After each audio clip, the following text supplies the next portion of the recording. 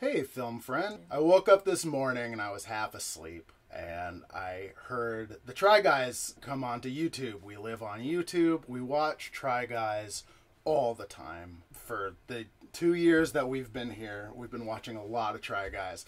All of the drama and everything. So they say they have a big announcement this morning in a video called Our Next Big Thing. And halfway through the video, Bones and I joked, what are they going to do? Start a streaming service? Please follow us along. You can pay $5 a month.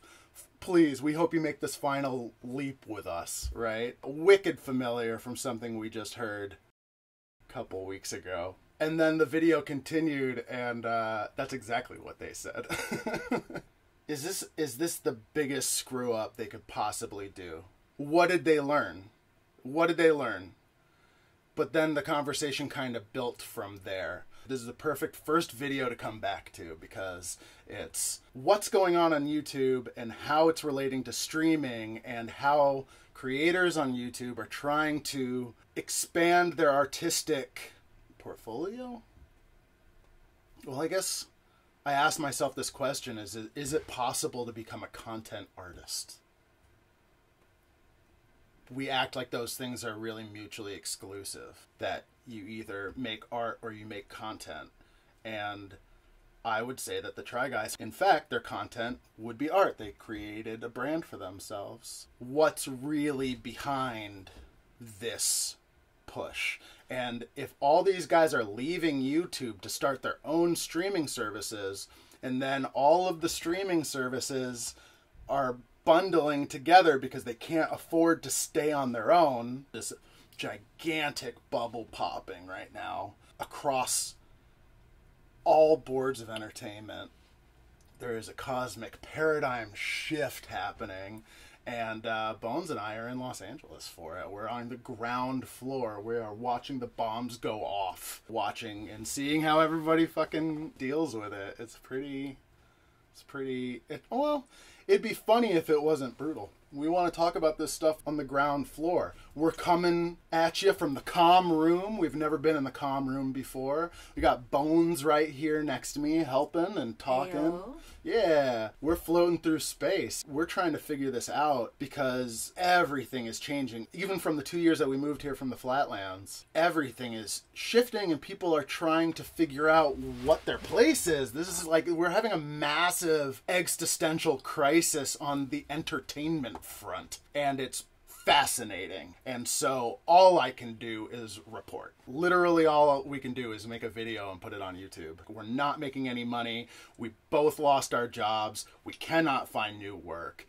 The reason why this channel got started in the first place was because of wild uncertainty in this world. You know, we started this because they closed movie theaters and then immediately wanted to reopen them and kill people. Kill us and keep it light. Fair enough. The early videos, someone was like, you look like you have a gun pointed to your head, and I remember you saying, we do have a gun pointed to our head. You know, that's what we're going to be talking about, is like the grander trends of everything, of all of this. We got to watch something happen in real time over the last month. First with Watcher was a huge inspiration to come back to YouTube. This concept of we've been watching YouTube so long and the people that we watch are millionaires now. And they've been doing it forever. And they have figured they've maxed out what they consider to be the business model and they need to change it. That just made me think, well, that's just opening things up on YouTube for us. We need to put the U back in YouTube, as we say. And so that's, you say that, right? She does not. When the Try Guys dropped this video, immediately we're thinking this is a very, very, very bad idea. Because we watched Watcher fumble this ball so hard.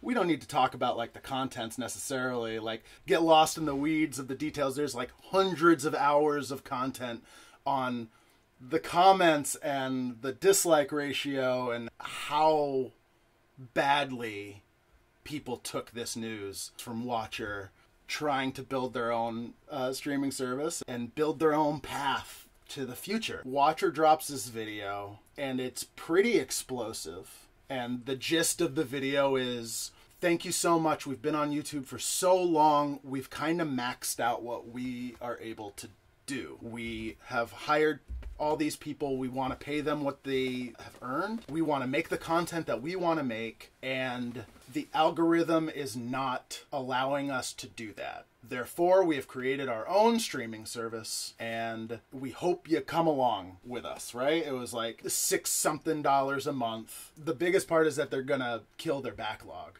Completely remove Watcher content from YouTube wholesale, so that everyone has to jump over to the Watcher streamer.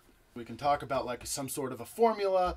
Originally, I'd written algorithm plus content does not equal cash. But you can flip any of those things around to money and content do not equal the algorithm. They're making the content that they want, and they're spending the money that they want, but the algorithm isn't sharing their work. They're feeling like they're just dumping money into a black hole, and that's reasonable. Part of that is that these guys have been on YouTube for 10 years. I only started watching YouTube 5 years ago, real seriously, and spending a lot of time on there. Even what's changed in 5 years, I can't even imagine. So coming from BuzzFeed, I mean, really, in essence, these guys are trying to create the next BuzzFeed. Both groups came from BuzzFeed. Watcher and tryguys. Right. And so maybe that's one of the reasons why they're trying to do it this way. That's how they learned from BuzzFeed. They have more experience now, so maybe they feel like they can make it work where BuzzFeed failed. Exactly. It seems like people are taking the tryguys announcement a lot better. If anybody on YouTube could make this happen, it could be the tryguys, because they have collaborated with so many other content creators. They have enough variety to potentially be successful. What are the things that these rollouts have in common? It's essentially the same idea. Watcher took so much heat, and tryguys, we've yet to see. This was just announced today. We're making this video as quick as we can so we can keep a timestamp on all this stuff. Both groups have been on for 10 years. And so the way that they want to make their money is to take their audience that's already giving them the money and say, here, just give us this solid kind of group. To be fair, tryguys, if you sign up right now, it's 20% off. But it is $50 a year, $5 a month. This was the problem with Watcher when they announced anyone can afford this. Anyone. The fact is Netflix, Paramount Plus, AMC Plus, Max, Hulu and Disney, YouTube Premium, Spotify, these are what I'm subscribed to already. To ask anyone to subscribe to anything else is ridiculous. That's what most of these videos were actually about when they talked about Watcher, and what a cock-up this whole rollout was for them. But it's also interesting because tryguys and Watcher are wanting to create a new streaming service, whereas these streaming services that have been around for a long time are merging with other streaming services because they can't support themselves alone. Right. And these are services that have infinitely more content. And arguably more resources. Theoretically, Paramount and Netflix should have more resources than Second Try channel, money-wise. I don't think that's out of line to say. So I do find that fascinating, that in a world where Sony is talking about buying Paramount and Disney is talking about merging with Max, who saw that coming? Disney is going to merge with Max. The bubble popped between Showtime and Paramount already. The bubble popped between, there was a Simpsons app, and then FX, and then Disney bought it, and then now Hulu, and now with Max, and it's all the same $8 a month. People aren't willing to pay. So what exactly is it about you guys that makes you special?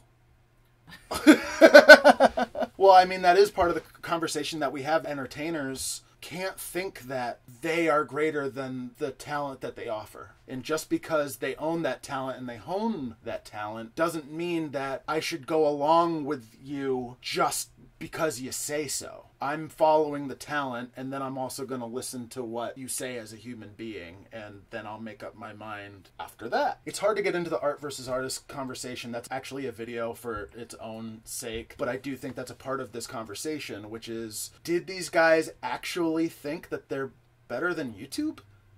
YouTube made them. Why do they think that they're better than this? So the fact that all Try Guys really had to do was not take their backlog off and continue to upload new content, pivot and learn from the mistakes that they saw. Really do it, make a genuine transition instead of being like, hope you follow us one last time. That was a bad move. It was great content. Created a lot of great content. It must have been the worst weekend of their life. I hope everything's good for them. What we keep coming back to is Watcher spent however many months coming up with this plan, editing a beautiful, well-produced video, scripted. They built the streaming service, and it was good to go the day they announced it. It took them 3 days to reverse course. Now we know Try Guys was doing this concurrently. Just by watching this video that they dropped this morning on May 22nd, there's plenty of production. They filmed it however long ago. We were speculating whether the launch was originally even supposed to be today or if they waited to space out from Watcher, because it was so bad that being anywhere near it is ballsy. And Bones and I had to really talk this out before we decided, spoiler alert, the Try Guys channel is actually a pretty good idea. There were comments being like, oh my gosh, I'm getting PTSD from Watcher. We're all terrified. Something that we focus on this channel is the disparity between the ultra rich and the poorest poor, because we're very poor right now. And we live amongst the rich people, and we're learning how rich people think, how that plays into the art and how that plays into our content. People want to separate YouTube from Hollywood as much as they possibly can, but they are much more similar than anyone in Hollywood would like to admit. People on YouTube should be able to value what they do as much as people who are in film. Agreed. And we talk about that all the time. One of the things that drove me crazy about the Watcher video was that they kept saying we want to make television caliber content. And that's arbitrary. That doesn't really mean anything. And also, like, who watches television anymore? Which is one of the things that led us to be down with the Second Try channel. They tried the Food Network thing. No one watched the show. Granted, there was controversy during that time. The company itself was going through some massive change. The day after we said, man, Try Guys never get into drama, they were in drama. If you watch the Try Guys channel and you watch the Food Network show, you see where it combines, but it's Try Guys trying to fit in with the Food Network, not the other way around. They're best just doing their thing, and guess what? They make enough money through their Patreon, through their this, through their that, and their channel, that they can just do their own thing. It seems like after 10 years, they really want to create their own content. Unless they're willing to chase the algorithm, they're not going to be doing the things that they want. If you're watching YouTube right now, good Lord, everyone's just eating gross food. The trends aren't even fun right now. There's no real drama. Everyone is either priced out of YouTube. Everyone's a bajillionaire, or there's some crazy allegation because people are so young when they got famous that they cannot handle this world. Out here, there's no rules. People will let you do whatever you want as long as you're making them the loot. There are no guardrails and there are no bumpers, so it's real expert level shit out here being a child and dealing with millions of dollars and people who only know how to make money off of other people who make money. It's a lot. It's a lot. It's a lot. Art Linson said something to the effect of, if anyone tells you they know what they're doing in this town, they're lying to you. Everyone's trying to figure it out, and it's constantly changing. The rewards of yesterday may not exist today. And this is a reality that I have been trying to get through my head for the last 10 years. What does this mean as bubbles pop? As the streaming services can't hold their own weight, but Try Guys can start their own streaming service. There's a couple of dissonant inconsistencies like that. The one I really can't wait to talk to you guys about is, why do movie theaters need content so badly? And so many independent filmmakers have content to give, but the theaters won't put the independent content in their theaters. Money. What's up with that? Who said... Huh? Well, we'll talk about it because we want to create a community for the independent filmmaker where we actually want to watch your stuff. We want this to be a conversation because we're interested in what you guys have to say as potential filmmakers, as potential audience members, and anybody in between. Yeah, I mean, I'm just a guy floating through space with a pile of bones next to me. Oh, dear. We all need to help each other. At some point, somebody, perhaps Roku, perhaps Tubi, offered Mr. Beast $1 billion for his back catalog. And Jimmy Beast said, if you're offering me $1 billion, then it's probably worth 6. Boss move. That's so boss. And now he owns Jimmy Beast Land in North Carolina or something like that. He's independent. That's an independent creator right there. He's selling something people want to buy. Yeah, I always admire the hustle. I don't watch Jimmy Beast, but I am saying that's the move. Imagine your Try Guys. Maybe you can sell your back catalog to a streamer, Roku or Netflix or anybody that's dying for this content. Try Guys have hundreds of hours of content and they're known, they're proven, they've made money, they have a fan base. Maybe Netflix offers $50 million for it. Well, it's probably worth $300 million. So is it worth asking the people that really like you to pay $50 a month for this new content exclusively ad-free, which is big. Not everybody does buy premium. But then you're thinking of things like, what are the actual achievements that these creators want? We know for a fact Zach Kornfeld is a filmmaker. He wants to make feature films. He can spend his life pitching to all these studios that are acting like they know what's going on while they... Or he can take his saved loot, and he has a streaming service for people who like him and can just drop a movie on the streaming service. Maybe that's a selling point. Who knows? Hey, the only way you can see this movie is on my streaming service. Isn't that kind of the game? Isn't that sort of what we're doing here? It is part of the game. You got to do what you got to do to survive. When you're dealing with your audience, authenticity on YouTube is key. It's what you got. And so the least you can do is take your audience by the hand and bring them with you, as opposed to this watcher thing. Seems like it's even the smallest differences between the rollouts, where it's just the difference between get on the boat or we're leaving without you, and please let us take you on the boat with us. We're gonna do this thing together, which is on fucking brand. They're kind of killing it. God willing, they have some Patreon thing. That was the other thing with watchers, that they fuck their Patreon, which are the people that are special fans, that are already giving them lots of money, and they fucked them. Watch some videos on that, because I'm not making that up out of nowhere. Whereas maybe someone in the comments can write who belongs to Try Guys Patreon. Maybe they're 50% off. Maybe you get a free year. Maybe they never actually something. said. Hopefully they did.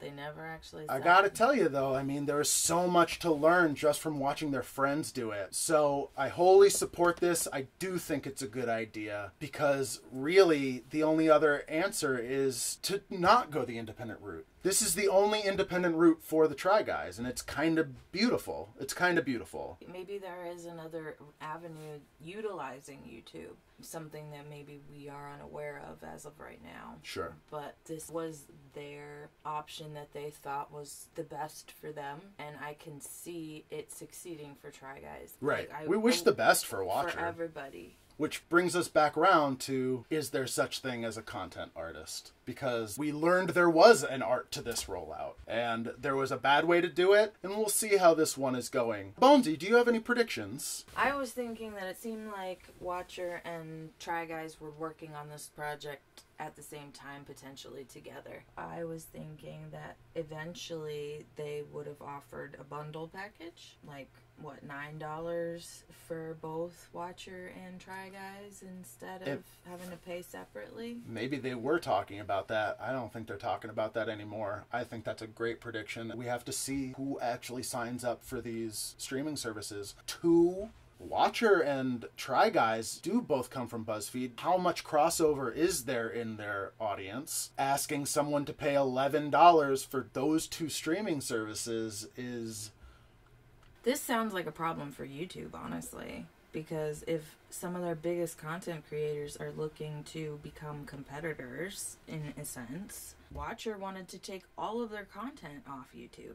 Luckily for YouTube, the fans didn't allow that. It's something that YouTube should be paying attention to. I really don't understand how they can be so sure that YouTube is not going to be fixing the algorithm because it's dog shit right now. Sure. So it's just a lot of uncertainties that we don't necessarily have insight on. What's going on with YouTube is a symptom of something that's going on overall of entertainment. It's something that we would love to discuss with you guys because it's happening to all of us. Yeah, we want to be the hub for it. These seem like 2 chapters in a much bigger story. We're going to figure out this story. We're going to see if this actually works for them. And there's a lot of reasons why it could, and a lot of reasons why they can fumble this one as well. If you made it this far, we would love a like and a sub or a comment. How do we do this? Or a sub and a comment, a sub, a like, or a like, or a comment, and a like, but not and a sub. Comment.